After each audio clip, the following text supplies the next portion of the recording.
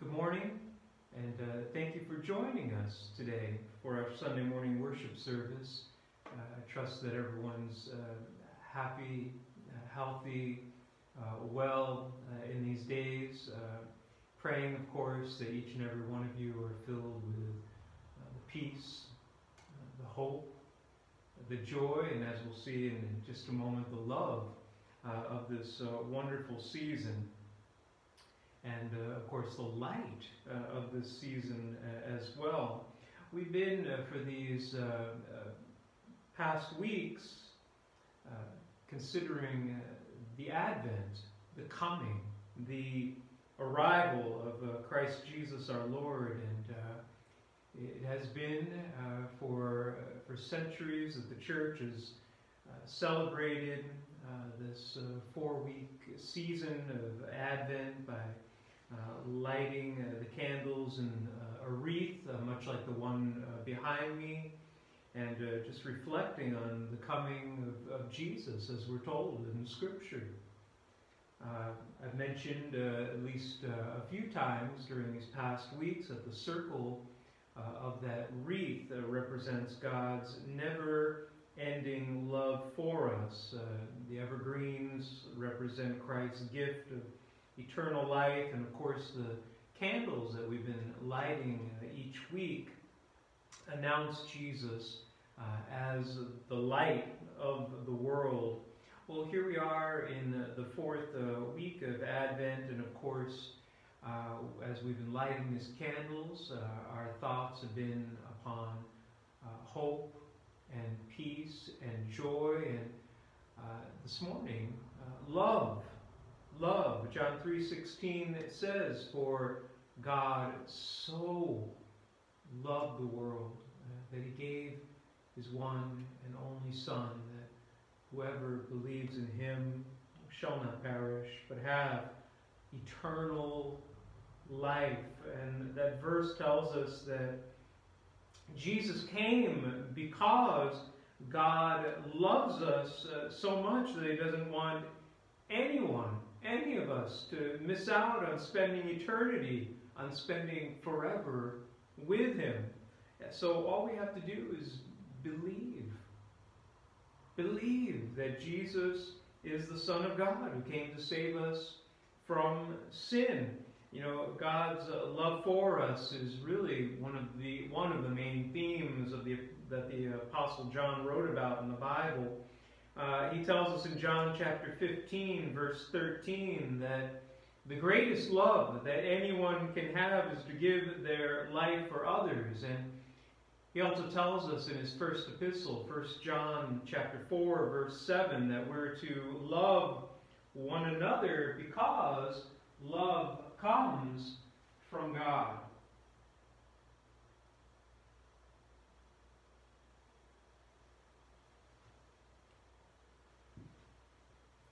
Well, let's pray this morning, and then we'll get into the Word. Lord, we thank you for your love. There are no words to describe your love, but thank you. Thank you for loving us so much. Thank you that you give us a love that's beyond anything that we can experience here on this earth. It's a love that's beyond us. It's a love that comes from far off, a different country. Really. It's supernatural, it's beautiful, it's perfect. Thank you for loving us as you do. Thank you, that you take us as your own. We fall, we fail, we stray.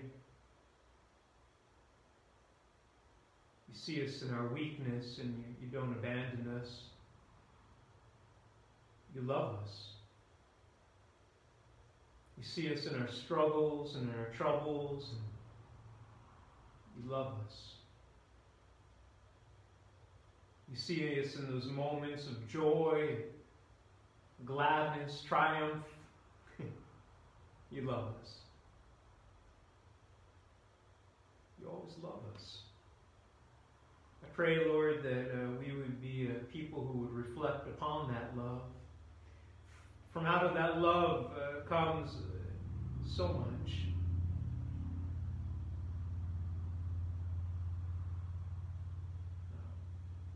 It's truly nothing like it. And so we're just so grateful and as people in awe of your love for us. I pray that we would know that love.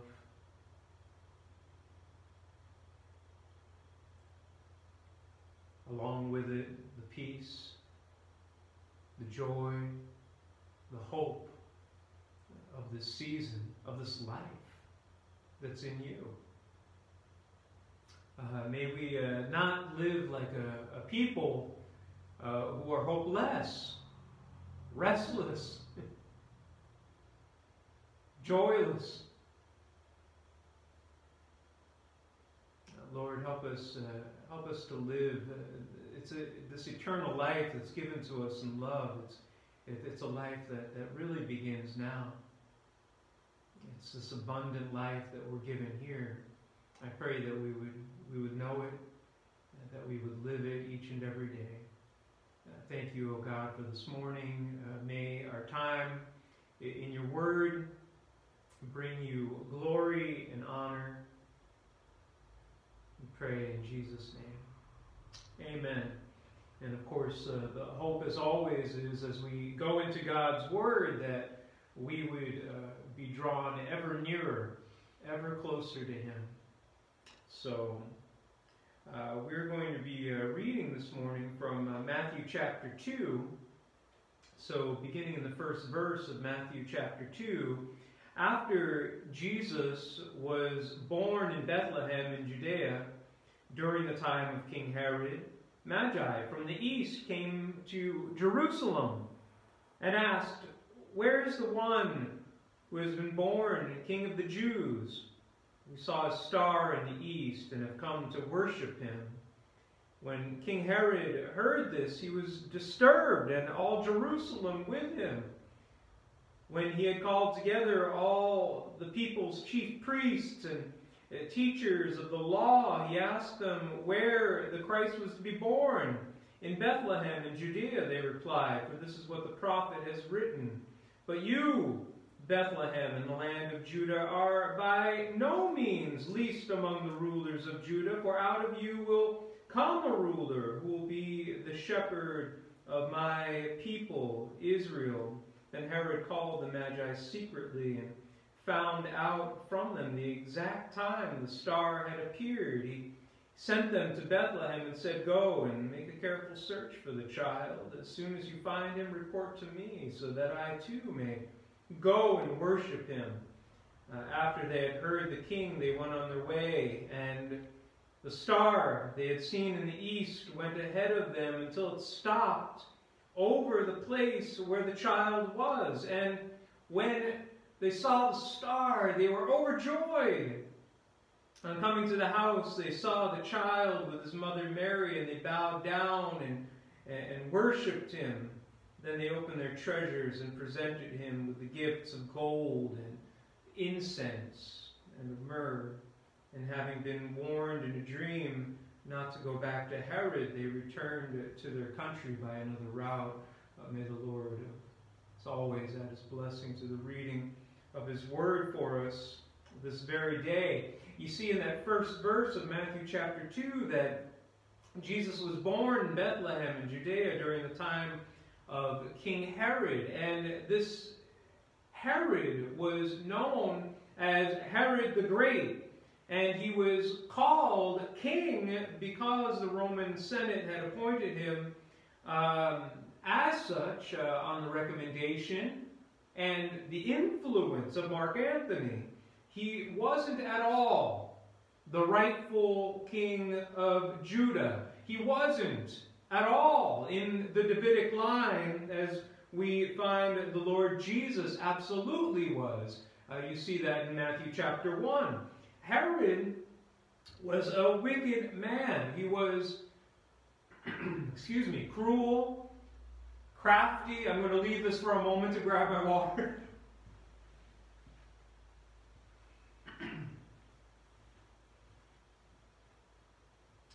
But history tells us that he permitted absolutely no one to give him any advice or to interfere at all in any of the affairs of state. He did everything, Herod, on his own, in his own way.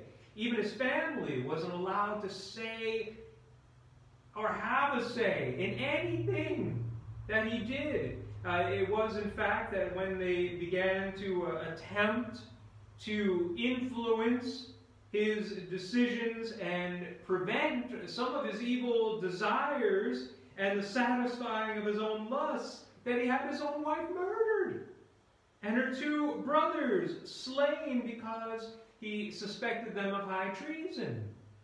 We know from history that he married at least 9 times in order to fulfill his lusts and to further strengthen his political alliances. So it really ought to come as no surprise at all that such a king would plot to kill the true King of the Jews, our Lord Jesus Christ. He wanted to kill the Lord Jesus because he knew that the Lord Jesus rightfully owned the title, the King of the Jews, and he was afraid of losing that title himself. Now, Herod himself was not a Jew. He was an Idumean. He was a descendant of Esau. You know, Jacob and Esau, as you well know, as readers of God's Word, were sons of Isaac and Rebekah, and the first twins that we see, I believe, mentioned in the Bible. And even before they were born, they were struggling together, the Bible tells us, in the womb of their mother, which, of course, foreshadowed later conflict. Now, friends, in light of that, we need to see this morning that we have here in the birth of Christ to a nation which was ruled by a wicked king. What we see is none other than the great universal struggle, friends, that's always existed. And that's the struggle between the spiritual and the carnal, the flesh, the struggle between the worldly and the godly.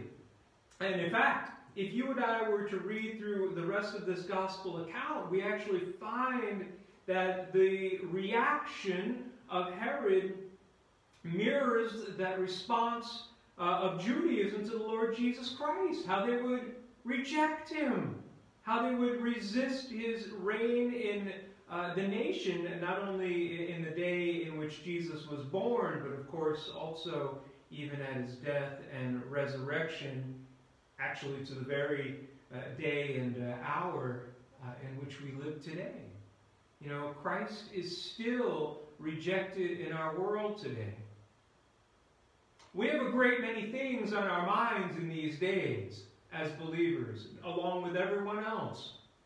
But don't forget, even in the midst of all of this, all these troubles and trials and dire circumstances that surround us in these days, that people are still remarkably rejecting Christ. Even in these days. But maybe that's no surprise.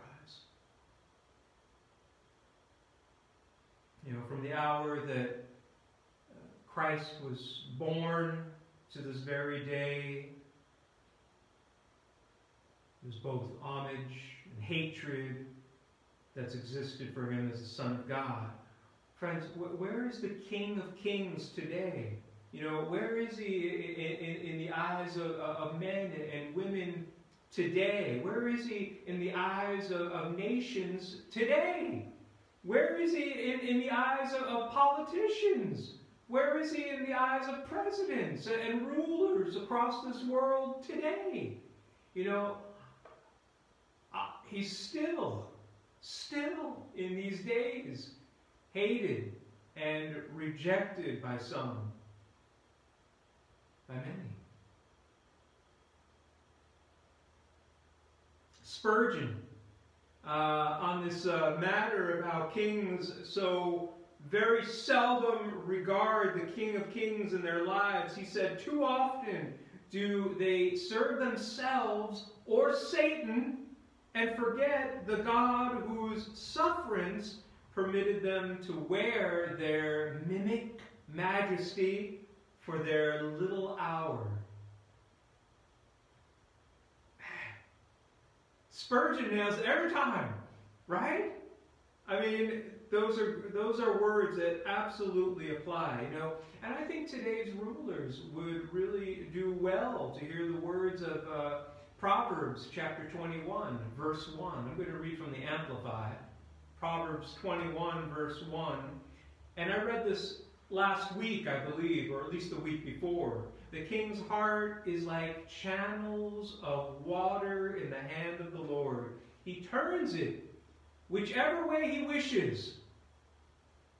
You know, friends, even though, you know, rulers, leaders, presidents, and if we're thinking of these times past, kings and countries may reject him and blaspheme his name. Friends, our God, our great and mighty God, is still in control. And our God, as I've said week after week during these days, our God always keeps his word. Our God always honors his word. He keeps his promises. These first two verses of Matthew chapter 2, after Jesus was born in Bethlehem in Judea during the time of King Herod, Magi from the east came to Jerusalem and asked, "Where is the one who has been born the King of the Jews? We saw his star when it rose and have come to worship him." Now that word, Magi, that we're familiar with, it referred to the priests and the wise men among the Medes, the Persians, and the Babylonians. We don't know everything about the Magi, but from history, we do know from the Babylonian to the Roman empires that they maintained a place of tremendous prominence and significance in the Orient. The Magi were the key people in the Eastern governments. They rose to a place of enormous political power by virtue of their very unique priestly function, powers of divination, and knowledge of both astrology and astronomy. And now, during the four world empires, they served in a powerfully influential capacity as advisors to the royalty in the East, consequently earning the reputation of being wise men. The Magi were so powerful that historians tell us that no Persian was ever able to become king except under two conditions. He had to master the scientific and religious disciplines of the Magi, and he had to be approved and crowned by the Magi. You may be interested to know that the Magi actually appear a number of times in the Word of God. In Esther chapter 1, verses 12 through 14. In Jeremiah chapter 39, verse 3, and later in verse 13. In Acts chapter 8, verses 9 through 11. In Acts chapter 13, verses 6 through 11. And of course, we see them in Daniel chapter 2. But, you know, in fact, concerning Daniel, you know, you have Daniel's position and influence over the Magi that no doubt, you know, it really ingrained upon them that knowledge of the one true God and precipitated their search, perhaps many years later, for a unique king. I don't know. That's inference. But the typical representation of the Magi arriving on the three camels is, I would say, a far cry from what the scene likely was.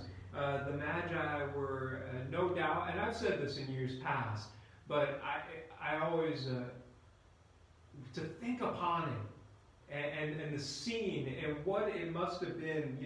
The Magi were just no doubt traveling in full force with all their oriental pomp, wearing those conical hats and riding the Persian steeds rather than camels that we might think of, and then accompanying them, you have the historians that estimate that there could have been upwards of 1,000 mounted Persian cavalrymen acting as bodyguards. And, friends, that's why Matthew's gospel very quickly follows up their arrival in Jerusalem by saying, when King Herod heard this, he was disturbed, and all Jerusalem with him. You have to imagine, after witnessing this very impressive entrance of the Magi and hearing their primary question, Herod probably panicked. I mean, would you think? He knew full well who these men were. He knew full well the power that they wielded. Moreover, they asked. Remember their question. They asked for the King of the Jews. They asked for the King of the Jews, which is really the exact title given to Herod years earlier by Mark Antony and Caesar Augustus. Further, you have the Magi's declaration that involved this divine spectacle of a star that announced this new king, which challenged Herod's political rule even more. And then to make matters even worse for Herod, history tells us that his army was out of the country. Oh, he was shaken. He was disturbed. Also in verse 3 of Matthew chapter 2, we read that not only did Herod reject the Christ child, but seemingly not only Herod, but the whole nation. The whole nation did so as well. The text says when King Herod heard this, he was disturbed. He was shaken to the core, and all Jerusalem with him. So, much of the time, we're led to believe that the nation of Israel was just waiting for the Messiah. They'd waited for so long, they'd suffered so much, and they were just waiting for this Christ who would deliver them. And actually, and to some extent this is true, absolutely, no doubt. But the fact of the matter is that when Christ was born and the announcement of his birth was made, the people themselves were disturbed. And again, the word for disturbed here in this verse is the Greek verb that means to agitate back and forth, to shake to and fro. So here we have this emotional agitation from getting too stirred up inside. They were crying for the Messiah. They were longing for the consolation of Israel and the deliverance from the Roman bondage. But then when he actually came, they were perplexed about what to do with him. What do we do now? And I wonder if it's the same for us today. We're God's people today, and we're looking for his second advent, right? And, we're waiting for the Lord to come. We don't know the day. We don't know the hour. But we're waiting for the day when the Lord returns. But if he did come today, how many of us would be disturbed?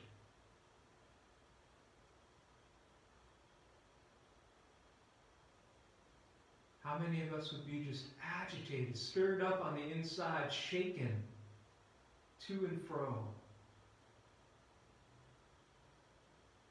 I really love to see here in this passage how God, Almighty, Sovereign God, he overrules kings and countries to fulfill his word, his will.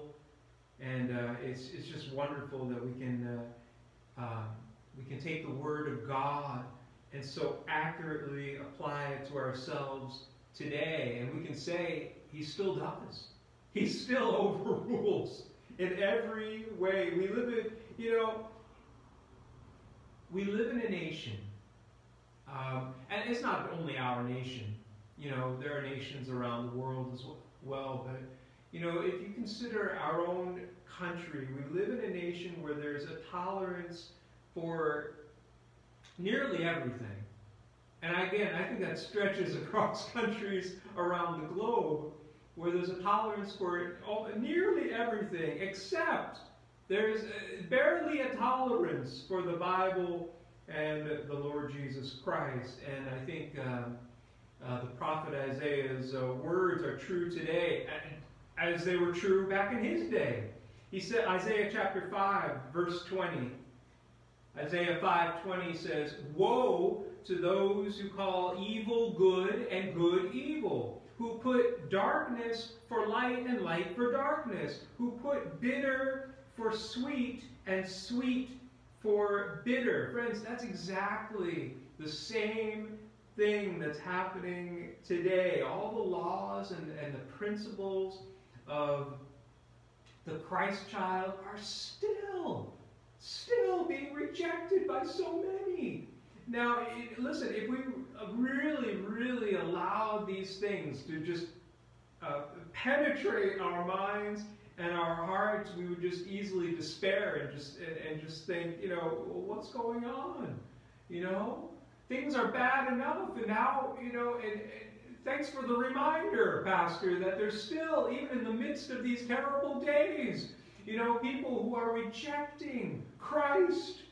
All hell seems to be let loose, right? Chaos seems to be reigning. But friends, even in the midst of it all, I will say again, on the authority of God's Word, that God still honors His Word. He still honors His Word. There's a prophecy that's yet to be fulfilled in Daniel chapter 2, where there's a great image that represented 4 kingdoms that would dominate the known world in that day. Well, by the time of King Herod, that we're seeing here and reading of in the 2nd chapter of the Gospel of Matthew, they had all arisen successively and had each replaced each other, and the greatest of them, the Roman Empire, was now reigning. But Daniel pointed forward to a day beyond Herod's day, when that Roman Empire would be revived again, and all the forces of Antichrist would be let loose across the world. But then Daniel says, in the time of those kings, the God of heaven will set up a kingdom that will never be destroyed, nor will it be left to another people. It will crush all those kingdoms and bring them to an end, but it will itself endure forever. This is the meaning of the vision of the rock cut out of a mountain, but not by human hands. A rock that broke the iron, the bronze, the clay, the silver, and the gold to pieces. And friends, that rock, that stone, is Christ. That's a hallelujah moment. That's awesome stuff. God honors His Word even when rulers, leaders, kings, countries blaspheme. And friends, God also honors His Word even when the righteous apostatize. And apostatize means to stand far from the truth, to disown it, to reject it. We read in verses 4 through 6 of Matthew chapter 2 that by order of the king, the chief priests and the teachers of the law were called together, and in a special session, and they were commanded to show from the scriptures where Christ would be born. All of them, it would seem, started to look up in Micah's prophecy, in Micah chapter 5, verse 2, and the answer comes, in Bethlehem, in Judea. Now, I want to make, like you to take note that the chief priests and the teachers of the law, they were all in agreement concerning the location of Christ's birth. They had a perfect knowledge of the scriptures, but friends, it was only a knowledge that they had in their head. That's it. Their consciences were not touched by the knowledge that the Word of God gave to them. Who? Who among the chief priests and who among the teachers of the law, who among them went out to pursue the Christ? No one. None of them followed the Magi in their homage to the King of Kings. Friends, you can have so much head knowledge. You can. We all can. But it means absolutely nothing unless there's something in your heart of the light of God's revelation. It doesn't matter how much you know if you're not actively following, pursuing the Christ. Right? So having ascertained the general location of Jesus from the old, from both the Old Testament prophecies given them by the Jewish leaders and the star that they originally followed, the Magi found their king, but not in a manger.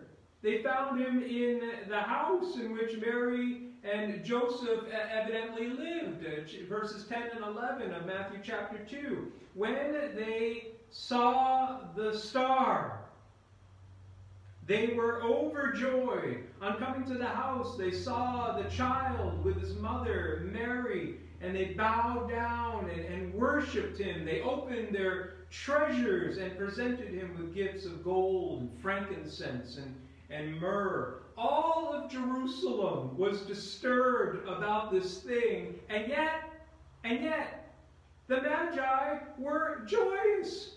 They were joyous. And you see, friends, that reveals the way their hearts were in relation to Christ. Our attitude toward the Lord, it absolutely reveals the condition of our spiritual lives. A true Christian is not just someone who believes, it's not just someone who knows. A Christian is someone who has a love for Christ. A love for Christ. Do you love Christ? Do you love him today? Because if you love Christ, you'll follow his word. If you love Christ, you'll worship him. And it won't just be a head knowledge. No. But you'll see the guiding light of the star of Christ, and you'll follow it wherever it goes, friends. Wherever it goes. Christ came at a time when kings and countries were blaspheming his name. He came at a time when the righteous were apostatized, and when the whole entire religious establishment was just crumbling. That's when he came. Christ came when he was most needed. These were dark days. The nation was very sick at heart, and really the only solid hope left was cherished in the hearts of some very devout Jews who were looking like Anna, like Simeon, right? You know, they were looking for the consolation of Israel, for the Messiah from their hearts. You know, they needed him then. And friends, we need him now in our country. We need him now in our churches. I know a lot of our church buildings are empty, but we're the church. The church, the people. Are we empty? We can't be empty. We need to be filled with a love for Christ. We need to have hearts that are actively following him, pursuing him moment by moment, day by day, hour by hour. They lived. And we live, quite frankly, in a time of indifference and opposition and apostasy. But I think still it's very comforting that even in the midst of such despair, God was still honoring his word. Even in the midst of such apostasy, God was still honoring his word. They could not, no matter what, they could not thwart the sovereign purposes of Almighty God. It's somewhat ironic, friends, and really amazing that some of the first people in the world to recognize the King of Kings were Gentiles, not Jews, right? The Jew. Here you have the Jews. They had it all. They had the Torah. They had the writings and the prophets, and they were standing there in the midst of their Messiah, and what? They couldn't even travel 5 miles to see if it was him. History reflects the irony of rejection. In John chapter 1, verse 11. John 1:11, where it says of Jesus, he came to that which was his own, but his own did not receive him. While Israel and Rome may have recognized Christ as king, God declared his son's royal presence by bringing the Magi from the east to acknowledge it. And no matter what these men's background was, they were seekers after the truth, and God rewarded their desire to find the light in the light of the Christ child. Friends, do we follow the light that God has given to us?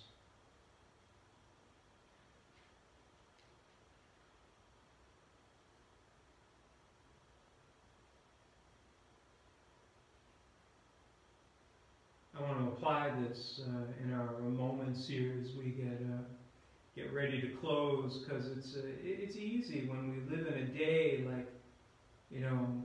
like the day of Christ's birth, a day where still, even in the midst of all these things going on around us, there's still leaders and countries that blaspheme. Still a day when the righteous apostatize, and it's easy, in such dire and dark circumstances to get down and to get discouraged. Absolutely. But God honors his word, and he does it often in unexpected ways, from unexpected sources, especially in times like these. The means may not be sure. In fact, it may be absolutely unnatural, right? And implausible. But friends, one thing is for sure: if God has promised it, it will come to pass. In Matthew chapter 2, verse 12, we read that having been warned in a dream not to go back to Herod, They returned to their country by another route. Well, what happened next? Well, Scripture doesn't say, and it doesn't record the Magi coming back. Watchman Nee said, those who have seen the Lord cannot go back to Herod. Right? And so I might ask you this morning, well, what is your Herod? What's the cause of your darkness? Is it fear? Is it doubt? Is it anxiety? Is it despair? Is it a sin that pulls you down time and time again into temptation? Well, the answer is go to Christ and see how God honors His Word in His one and only Son, Christ Jesus our Lord. And then, friends, all your Herods, whatever they are, all the despair, fears, doubts, anxieties, these habitual sins that drag, you're dragging temptation time and time again. Whatever it is, all those Herods will never ever get an upper hand again. And the reason why is because all of the promises of God are honored and they're fulfilled in Him. Each and every one fulfilled.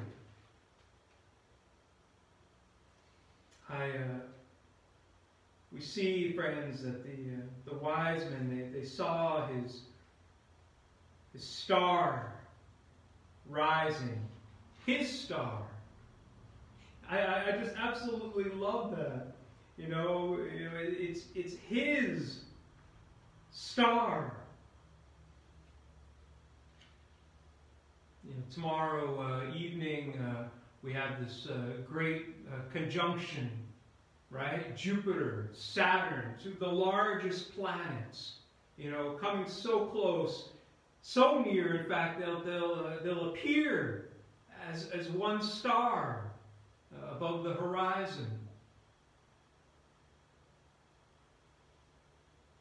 What the star that the Magi saw, I couldn't say. I don't know. It's a mystery. But maybe as some of us are looking perhaps upward and heavenward tomorrow, at least a thought, a reflection on what could be.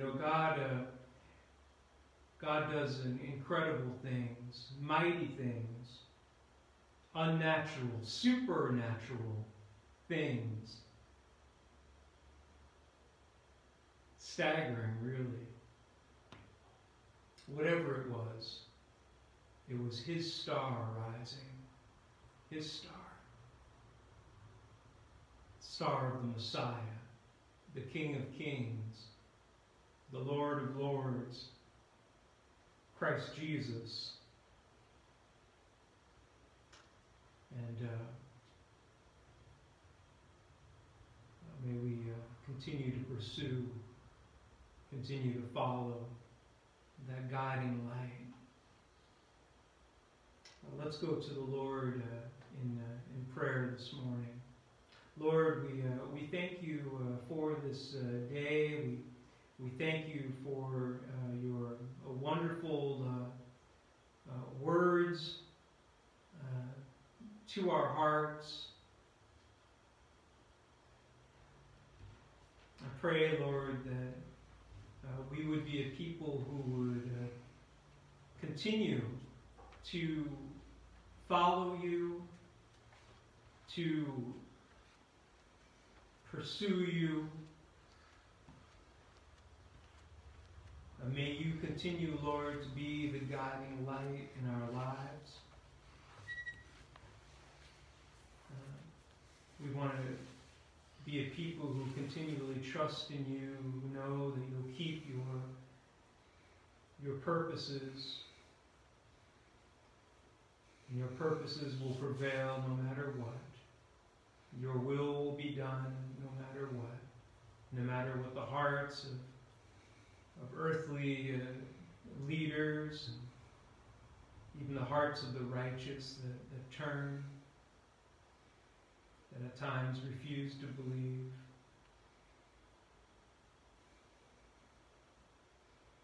Whole nations of people that would still reject you. It's remarkable. Even in the darkest of days, in the direst of circumstances, that people wouldn't turn to you.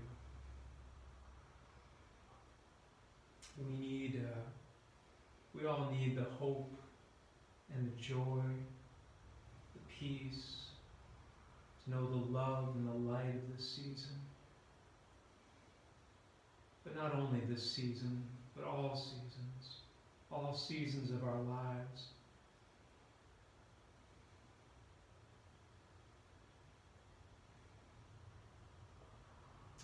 We continue to be a people who follow you, seek to obey your commands, to know your will for our lives. It'll reveal a heart that's for you, truly for you, a heart that's pursuing you, that wants to know you, that wants to be near to you.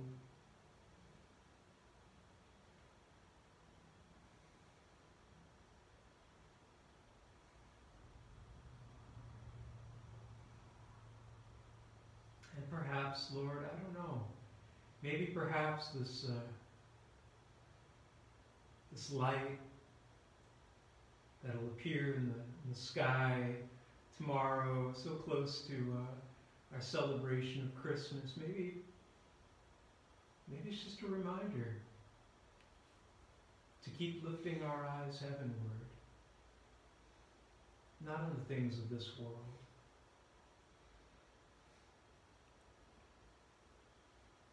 Maybe it's just a time to reflect that you're truly the light,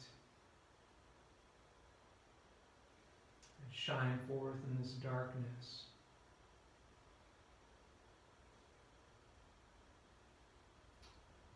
We thank you for everything and all that you give us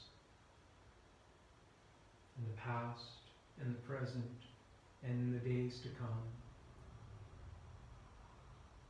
We give this day to you and all the days. We look forward to a blessed celebration, the birth of our Lord and our Savior. May it fill our hearts with much joy and gladness. In Jesus' name, amen.